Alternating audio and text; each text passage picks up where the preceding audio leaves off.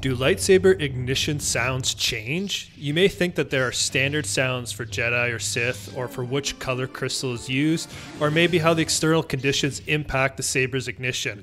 Some of these may have been true once upon a time, but it appears at the current moment in canon, it's a stylistic choice. What does the moment call for? Are there multiple sabers being ignited? Let's look at Anakin's saber and see how many different ignition sounds have been used.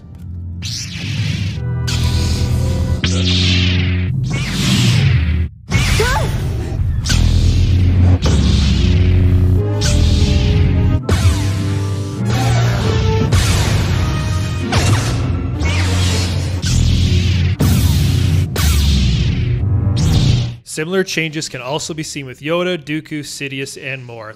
Let me know in the comments on why you think lightsaber ignition sounds change for the same saber.